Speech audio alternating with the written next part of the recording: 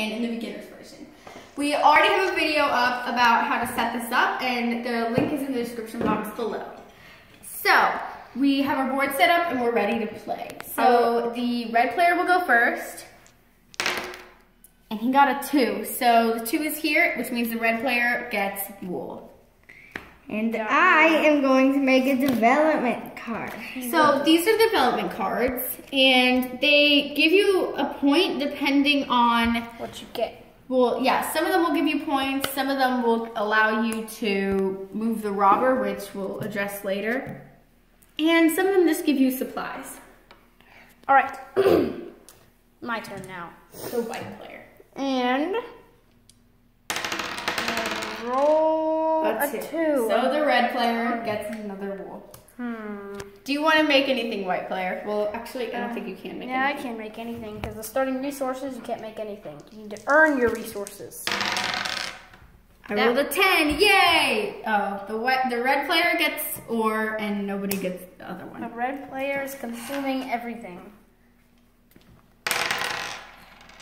A 5. So, yay, I get bricks. And you also get sheep. Wool, whatever you call it. Sheep. Wool. I am going to make another development card. Oh, please. Let's hope it's something else. Because knights are the majority of the deck, although they can be helpful. Oh, wait, and I forgot to play this. He's playing this. So, when you play a knight, you can't play a development card on the first turn you get it, but you can play it the next turn. So, what he's doing is he can move the robber anywhere he wants. And he wants to try and put it where it will, so wherever the robber is put, it will block off all resources coming in from there. So even if a 5 is rolled, these people will not get resources. All right, my turn. Wait, I am going to steal a card. Oh, yeah. Yes, and when also you have the robber, you get to steal a card from a person who you're blocking resources from. He got 4. So mean. All right, you don't have to be so dramatic. 8. Yay! I get logs because she's bordering the woods, and I get ore. Okay. And now, before actually say, red player, I will trade you a log for an ore. Trading is a big deal in this game, especially if you have settlements around here, because as the game progresses, you can build settlements around the beach. Thank you. And when you build them around the beach, you can get the maritime trade, which is really helpful.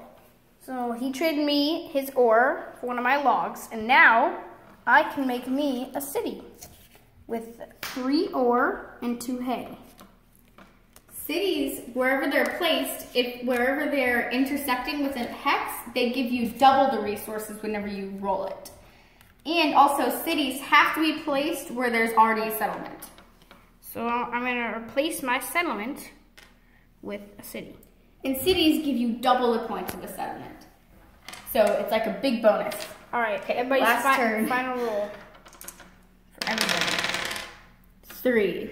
Yes, I get ore. And I get logs. Would you like to do anything? Yeah, I think I'm gonna build a road and then maybe a settlement. Roads don't get you any victory points. Oh wait, I can't build a settlement after this. I'm gonna build a road. So they don't give you any points, but you need a road in order to build a settlement. And then you need a settlement in order to build a city. Yeah, so it all builds on top of it. Put it right there. All right. And yep, that concludes this video. So make sure to share this video and subscribe and comment below on who you think will win this game. Thanks. I think it's gonna be me. Bye. Bye.